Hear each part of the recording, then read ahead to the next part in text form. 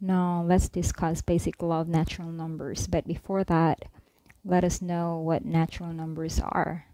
So natural numbers are part of the number system, which includes all the positive integers from 1 to infinity. And they are also used for counting purposes. So natural numbers, they don't include 0. Just write it as 0. Okay, and natural numbers are part of real numbers. So we count from 1, 2, and so on until infinity. So natural numbers, they don't include negative numbers or 0. So we can represent natural numbers by n.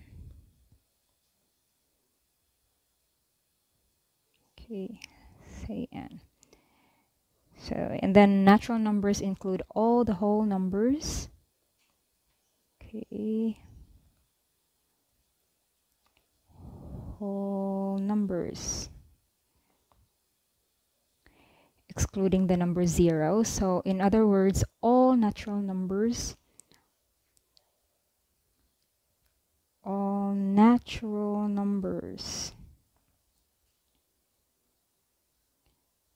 are whole numbers,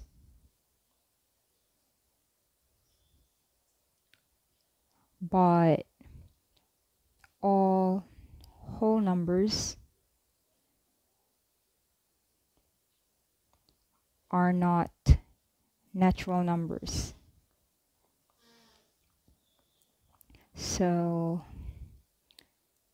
we can write this, say, okay, natural numbers is the set from 1, 2, 3, and so on to positive infinity. But for whole numbers, from 0, 1, 2, 3, and so on. So on the number line, our natural numbers is from 1 to here. So natural numbers, and then our whole numbers.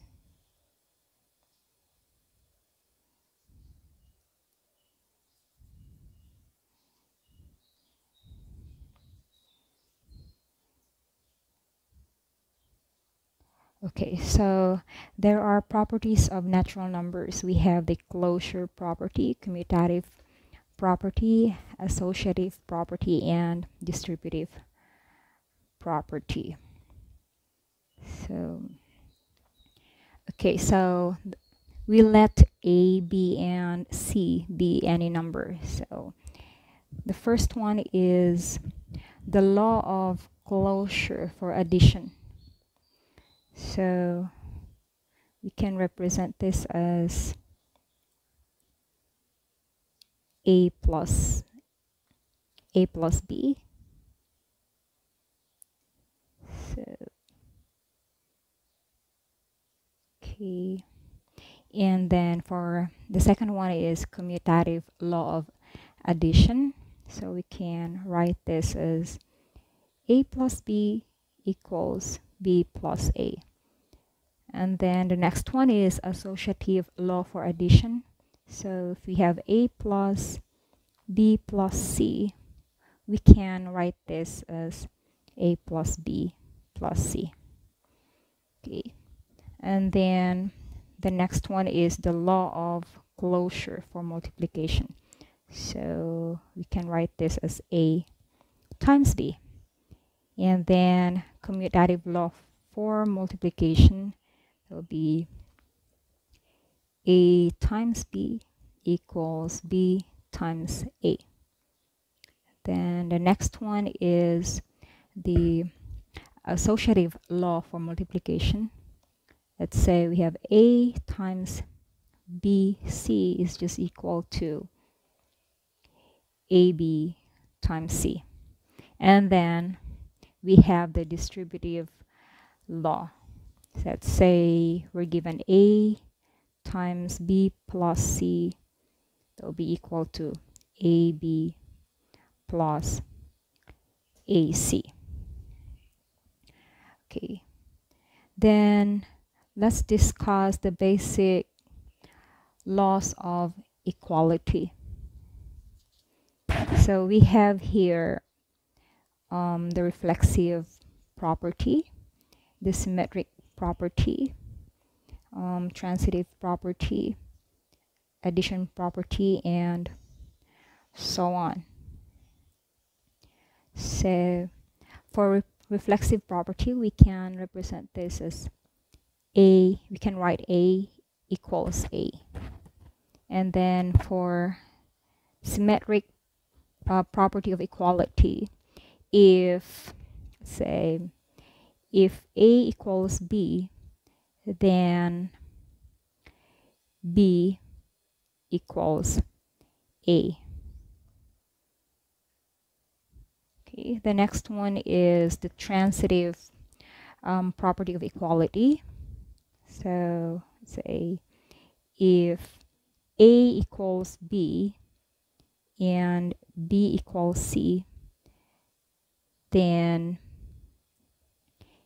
A equals C.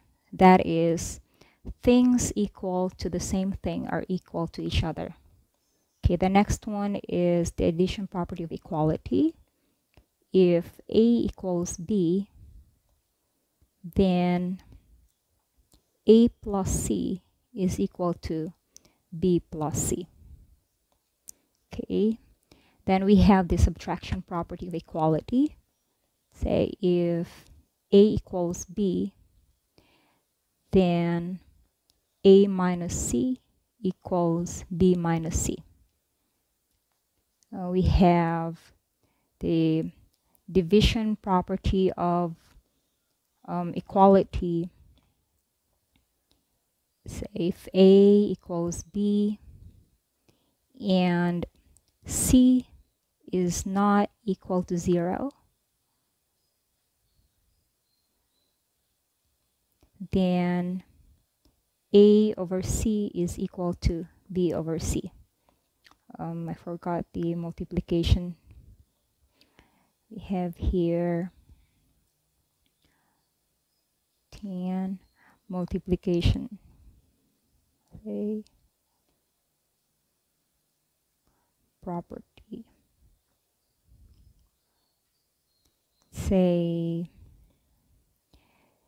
if A equals B, then A times C is equal to B times C. So that is the multiplication property of equality. And then the next one is the substitution property of equality. If A equals B and B may be substituted for A. Okay, for A in any expression of A.